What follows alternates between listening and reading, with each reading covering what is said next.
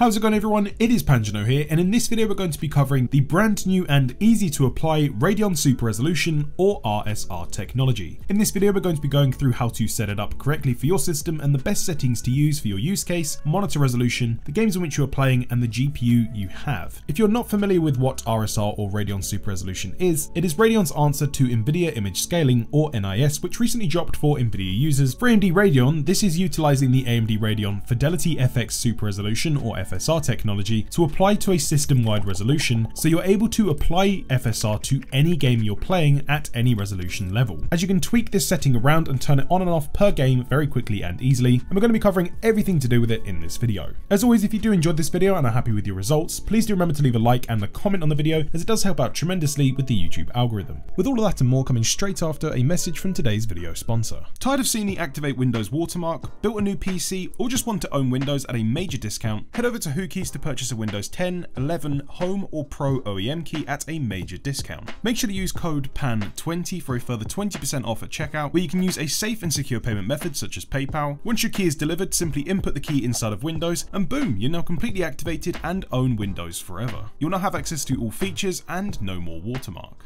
Thanks again to Whokeys for sponsoring today's video. Jumping straight on into the guide, we first of all need to ensure that our Radeon drivers are up to date. You can either do this by installing a clean driver, or we can update our pre-existing driver with the Radeon software. If you're updating your driver, simply go to Show More Options and simply open up the AMD Radeon control panel. To update your GPU drivers, head over to the Home section in the top left hand side, then on the right hand side, select Check for Updates. If there are any updates available to your drivers, make sure that you run through all of them until you get a green tick in the middle, ensuring that you are on the latest driver. But my personal recommendation, if you do have a little bit of extra time on your hands and you want the best performance possible, you could actually install a completely clean driver, running through the Display Driver Uninstaller tool, removing all of the old drivers from your system, and following my guide how to debloat your AMD Radeon driver for the best installation to match your PC. If you are looking to install a clean version of the AMD driver though, you can find the link in the description down below, or do a quick Google search. Simply scroll down, select Graphics, select the series of GPU in which you are using, then select the model, select the individual model, then select Submit, then just simply click on the operating system in which you're running on, click on the plus menu, then select Download and install that driver. You can then head back into the AMD Radeon control panel. We then need to set up the new setting. For this, we're going to navigate over to the Gaming tab, head over to Global Graphics, where we'll then have the brand new option available to us. We're not going to be going through all of the AMD Radeon settings inside of the control panel, as we will be doing a separate video on that in the next coming weeks, so make sure that you are subscribed to the channel if you are interested in all of the AMD settings. For this video though, we're going to be enabling the brand new Radeon Super Resolution or RSR technology. When you turn this on or off, this is going to make your screen flicker. That's completely normal, it may happen a few times, and it may take a few seconds to enable. This is briefly going to explain what's going to happen when this setting has been enabled, and it will explain what your native resolution is. For me on this monitor, that is 3840 by 2160, but your number could be different. I would then recommend using the Learn More section just so you have a bit more of an understanding as to how this works. Then select OK, got it. With Radeon Super Resolution then completely set up and good to go, we can then minimize out of the AMD Radeon software and boot into any game we wish to test this on. Now before we go ahead and boot any game, there are a few games in which we may not want to use RSR on because there may be better options available to us. Any current or up and coming titles which support AMD's FSR technology within inside of the game, you should definitely use the FSR setting within inside of your game rather than forcing RSR. The reason for this is that RSR is going to upscale the entire output from the game, meaning your HUD elements, UI, radar, whereas if you have the FSR option available within inside of the game itself, it's only going to upscale the actual rendered content, offering just a ever so slight better experience and potentially slightly better performance. But RSR is a fantastic option on any games which do not support FSR. For the purpose of this video and this demonstration, I'm choosing to use Overwatch for my example, but practically any game on any of your libraries from Battle.net, Steam, Epic, or whatever you choose to play should work. As long as there is a full screen option within inside of the game, RSR should work. I'm running on my 6700 XT at 4K max settings, and we're getting about 108 to 110 frames per second. To ensure that we can use RSR inside of our game, simply head to your graphics menu within inside of the game and find your display mode or full screen mode options. They'll be in different places in different titles, but you should have the options available to you. Ensure that you do have the full screen mode on your game set. And as you can see, I'm running at my monitor's native resolution, which is 4K currently. With that set up, we first of all need to press Alt and R on our keyboard at the same time. This will bring up the AMD overlay. This is where we can see the status of RSR to see if it's available and if we're using it or not. Seeming that I'm currently running the game at 4K and my monitor's 4K, we're not using RSR because we're not downscaling. So our upscale status found here in the bottom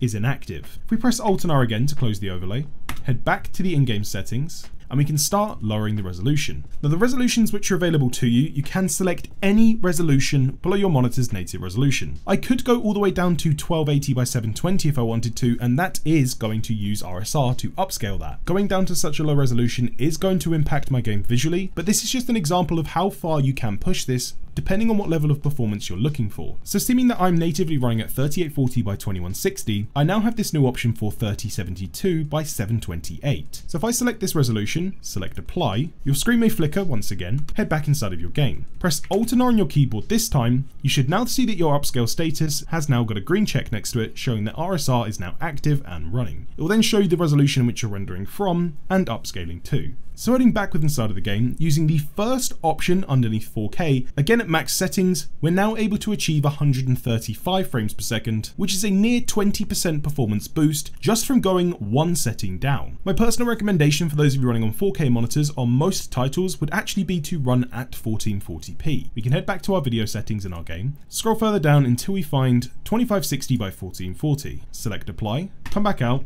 press Alt and R on our keyboard just to make sure that the upscale status is now running, head back inside of our title, and as you can now see, we're getting 175 frames per second. Some of you watching this video may be okay with going down even further than this. It really comes down to personal preference and how much performance you wish to obtain from your game. You will see better performance improvements from using RSR within inside of your titles if you have a higher GPU load. As you can see, we're using 95% of my GPU right now, so we've got a relatively heavy GPU load, meaning that RSR is going to give us phenomenal improvements the lower we go. But if you were playing a title which had incredibly high CPU usage, or was just CPU dependent, something like CSGO which uses very little GPU, you may not see that much of an improvement from using something like RSR within inside of that title. So now that we are running RSR on 1440p on a 4K panel, we're getting about 170 frames per second, up from our original 110. If we couple that by going inside of our in-game settings for any title, adjusting some of our video settings from the ultra presets down to a mixture of sort of high and medium, applying those settings alongside the RSR boost, going back within inside of our game, we're now able to achieve up to 190 frames per second, whilst maintaining a fantastic level of visual fidelity with all of the eye candy enabled. RSR will still work if you do have any GPU overclocks and further optimizations applied on your PC. We've taken our game from 110 frames per second in this scene to 210 frames per second by enabling RSR, taking us down to 1440p from 4K, adjusting our in-game graphics preset from ultra to high, and this still has full compatibility with any GPU overclocks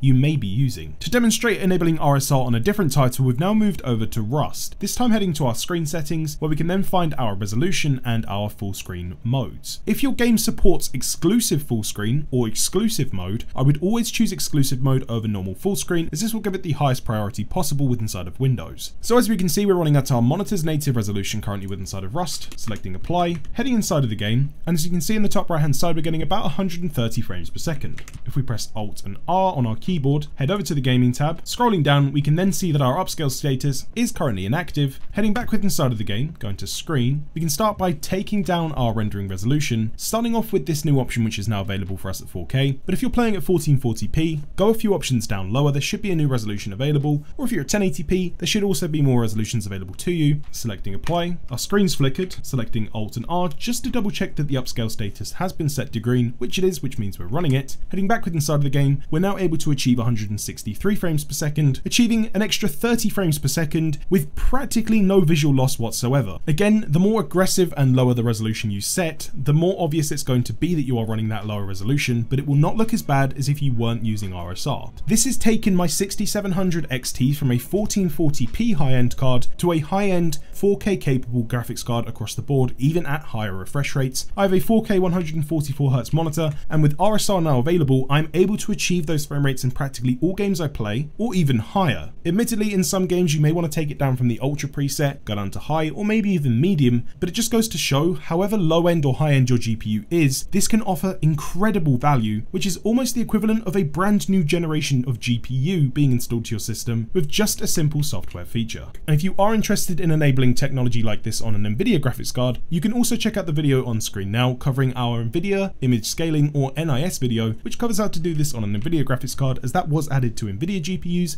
roughly 3 months ago. And there you guys have it. That is how to set up and use AMD RSR on any game. I'm sure in the future there will be support coming for older Radeon GPUs. It's a relatively silly decision keeping this just locked to the 5000 and 6000 series of AMD GPUs. Or we may even see some modded drivers in the future, which will definitely be covered on the channel if those features become available on older GPUs. If you're looking to further optimize your PC or your individual game, consider checking out the 2 videos on screen now to further help you get the most out of your GPU and system without having to spend a penny.